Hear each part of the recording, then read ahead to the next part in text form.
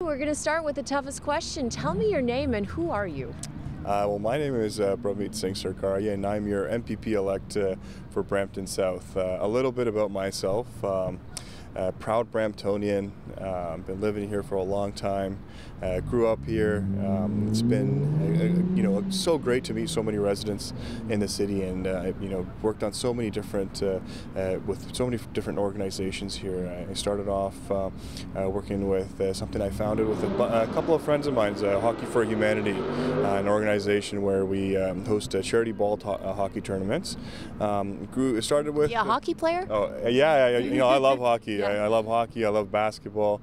I grew up playing football as well, rugby. So anything sports-wise, I love it. And so a couple of friends got together, got an idea that we need to take some of these kids off the street, get them busy. So we started organizing ball hockey tournaments, and so we've got probably one of the largest charity ball hockey tournaments now. And every single year we donate the proceeds to a different organization or charity. And I've also worked on a neat initiative called Garma Grow, which is basically we get farmers, or we get anyone who has spare land to donate it to us, and we harvest vegetables over the summer, and then donate the produce to people in need or to food banks. And so you were doing this long before you entered politics, while you were practicing law? Yes, while I was practicing law, while I was studying law, I've always kept my I've always been connected to the grassroots, and that's the reason I really got into politics, because I felt there was a huge disconnect between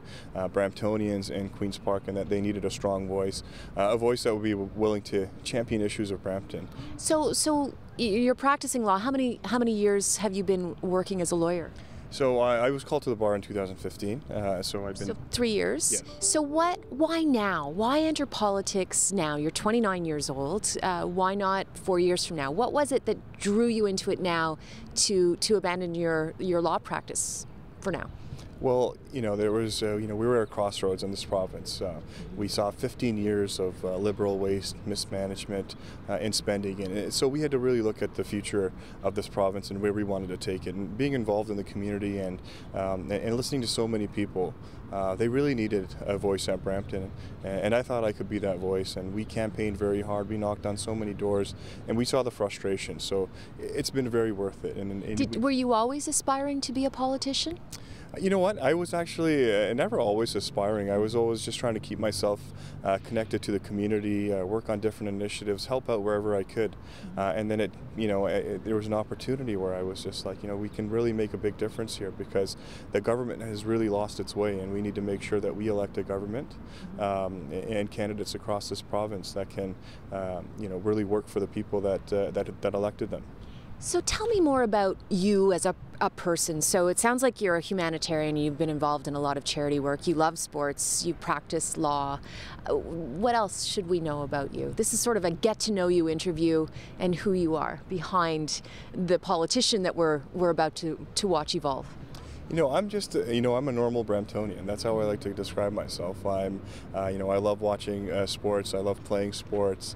I try to keep myself as accessible as possible, and I want to kind of change the way people do politics around here. The politics about serving the people and being accessible to the people that elected you, and really listening to their concerns. In my spare time, I also, love hanging out with my wife, my beautiful wife, who has supported me all along and encouraged me every step of the way. It's been a great journey, and I look forward to continuing it with her in the next forever. You've been described to me by somebody who knows a lot about politics as someone to watch, somebody who is the future bright rising star within government. Do you see a long future? Do you have like a long-term aspiration to be a politician for the next decade, 2 decades? Well, I think I'm just very excited right now to be elected and as an MPP. And across the province, we have such a great team of so many qualified candidates, and it's the reason we've elected a majority PC government. My goal is to serve the people of Brampton South, and I want to continue serving forever, for as long as they think that I deserve to be their MPP, and I want to prove to them that I'm always going to listen to them. I'm always going to pick up their phone calls when they call me. I've tweeted tweeted out my personal cell number to all of my constituents, and I'll even tweet it out or say it right here, 416-558-0057. Well, you may regret that, you know that, right? Well, you know what? We've been elected to serve the people, and if I can't be accessible, and I don't think I'm doing my job, so I want to make sure that I reach every single Bramptonian and Brampton South and across Brampton, and really, if we lose touch with the people that elected us, then we're going to be in trouble. And I think if I can keep connected to those people, I'll be in a great position going forward. So what, in your mind, is the #1 issue? I mean, during the election campaign, we heard about taxes and gas prices and hydro and hallway medicine.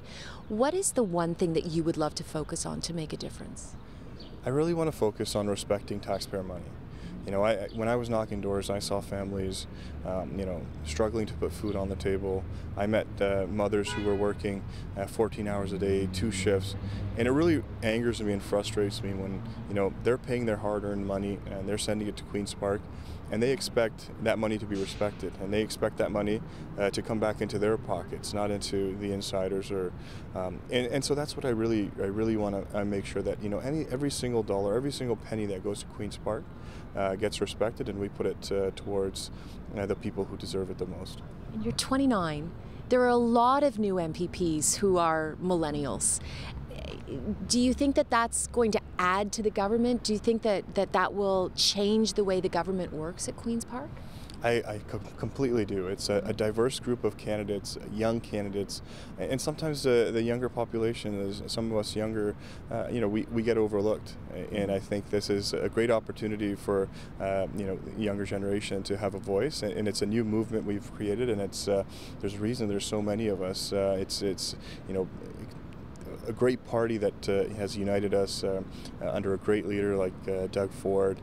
Just a common, message of change for the people, working, changing the way government is run. And so I think that's why you see so many millennials and so many young people attracted to the Ontario PC party. I'm sure it's not going to be an easy job. There are tough decisions that have to be made. There are going to have to be some cutbacks to balance the books. How are you going to manage all of that and keeping, no politician can keep everyone happy, and they have to make some really difficult decisions. How do you think that's going to impact you? Well, I think the priority is to make sure that we continue governing and looking out for the people. We want to make sure that every decision we make represents the best interests of this province and moves this province forward. We want to make sure that we're open for business. We want to make sure that we create growth in our economy. We want to make sure that we bring relief to the hydro bills and decrease taxes, because when we can do that, everybody in Ontario can prosper, and everybody in Ontario will have more money in their pockets, and we can move forward together. Are you nervous? I'm excited. I've been giggling ever since I got elected, and I'm just living the dream.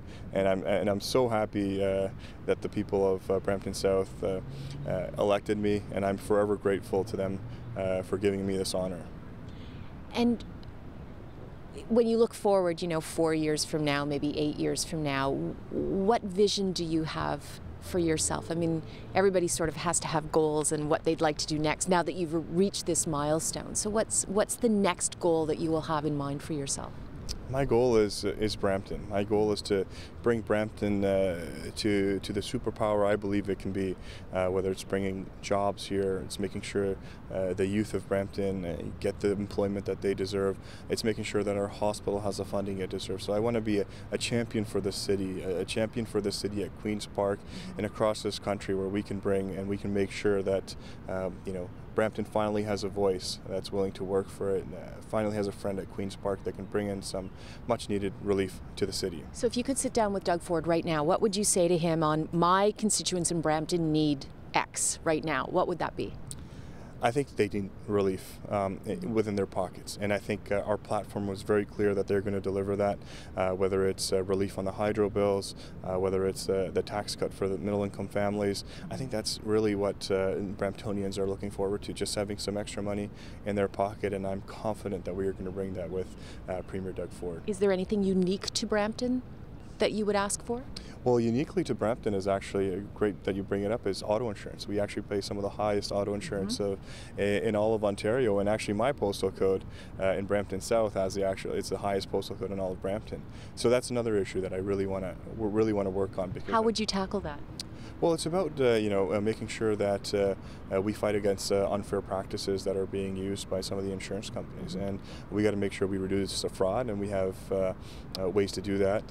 We investigate the root cause of the problem, because we know that last time Kathleen Wynne, before in 2014, promised a 15% reduction in auto insurance rates, but that didn't happen. And so we got to make sure that we find the root cause of the problem and we tackle that problem and make sure we make life more affordable for all Bramptonians. All right. Well, it's going to be very exciting to watch you over the next 4 years, and congratulations. Thank you so much. Thank you.